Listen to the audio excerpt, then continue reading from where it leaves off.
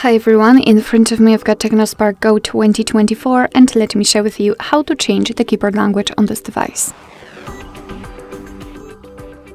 So let's start with opening the app which will provide you with the keyboard. So for example, messages, notes, browser, whatever, just have the keyboard on the screen. And now we can take a look at this option bar. We have to find the options, the settings. So simply this icon. Let's tap on it and then enter languages. This is the list of all currently applied languages. We've got only one language applied, English in my case, so let's tap on Add Keyboard. And here we will be transferred to the full list of available keyboards from which we can choose. Of course, you can scroll and find the specific language, or you can tap on the search icon and enter the name of it. So let me do it and tap on the language.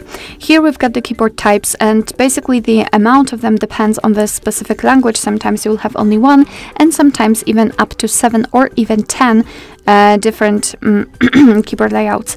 So just mark the option you'd like to use and untick the previous one and tap on done.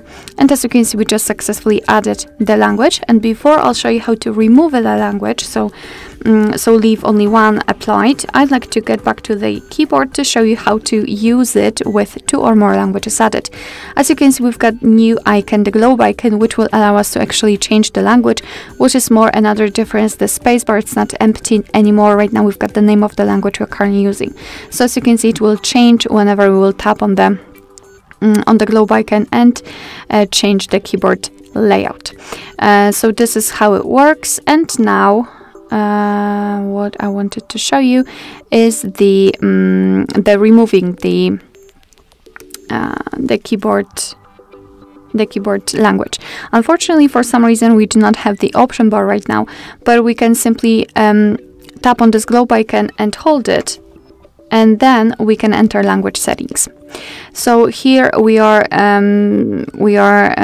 directly transferred to this section, and here all we have to do is to tap on this edit icon in the right upper corner, mark the language we want to remove, and tap on the trash bin icon. Now we can go back, and as you can see, we've got only English left. We do not have any kind of language key which will allow us to change the language. So this is how it works. Alright, so that will be all. Thank you so much for watching. I hope that this video was helpful, and if it was, please hit the subscribe button and leave the thumbs up.